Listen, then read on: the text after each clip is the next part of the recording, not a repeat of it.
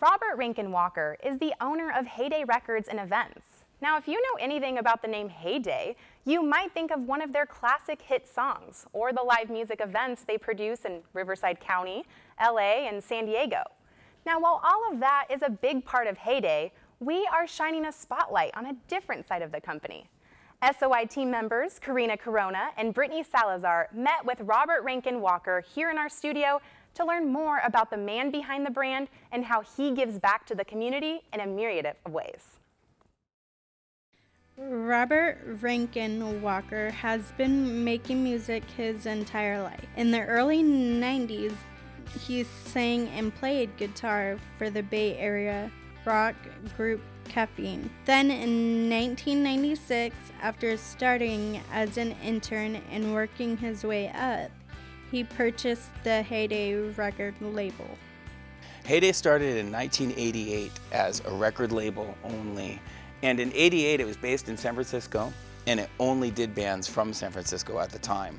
The record company put out hits from major artists such as Love and Rockets, Bauhaus, The Church, and Tommy Two Tones. Then Robert moved to Riverside County and decided to take HeyDay in a different direction. Well, right around 2002, I started seeing the writing on the wall. You could not get a real good living doing independent releases. And so we decided to start doing live events. Thornton had the jazz series for many, many, many years. But no other winery was doing any type of concert or event other than weddings past 6 p.m.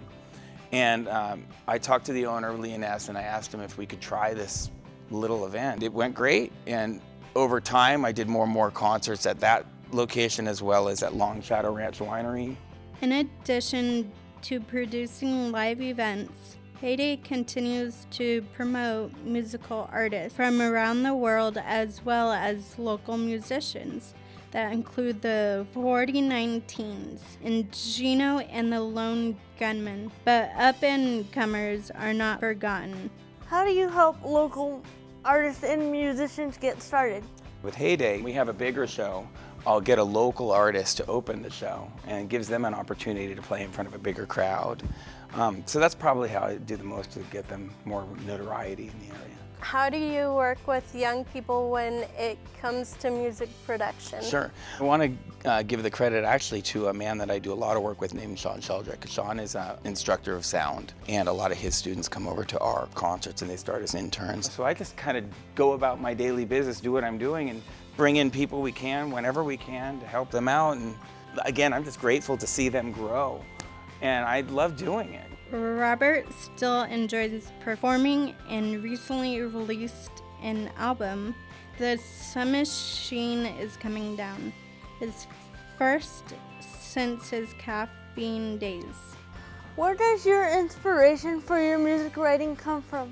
I like to say personal experience or just something that I can identify with. So my lyrics nowadays are a lot more tangible. I like to write things that I think other people are going to identify with. Where do you see HeyDay heading, and what kind of impact do you want to make? I'm just really happy to continue to see it grow. As far as me personally, you know, I'm just very, very fortunate to have the company and to do it, to see where it started and where it's gone to so far. I'm really happy to just be part of the ride.